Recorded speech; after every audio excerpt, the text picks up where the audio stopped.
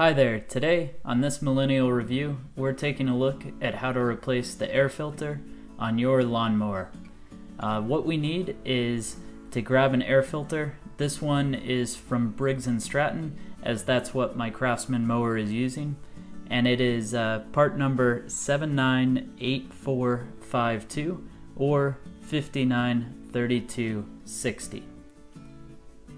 Now, the first thing that we're going to need to do to be able to remove the air filter and replace it is we need to go to this black box on the left hand side of the engine, and it needs to get removed. Now, to do that, just pull up on the tab right here and it'll pop right open. And then you'll see I've gathered some gunk over the time inside of here, so let's just go ahead and knock that out of the cover. Now we can pull straight off and you'll remove the engine air filter. If you take a look at this, it's very, very dirty.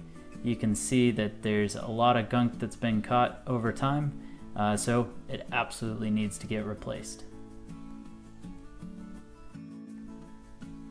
Now let's put that aside and we'll go ahead and open the packaging for the new air filter.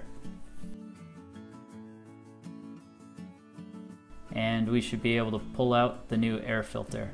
You'll see that it's the same shape and size as what the original air filter was, but obviously a lot cleaner. Now you can see all around this is going to work, and it's got the two holes which on the air filter box you'll notice it'll just slide right into. Then only thing left is to go ahead and take your cover, make sure that you latch it right back on, and then it'll just pop right back into place. And that is how you go ahead and replace the air filter on your Briggs and Stratton motor. This is the same process if you were on a snowblower or a lawnmower like this.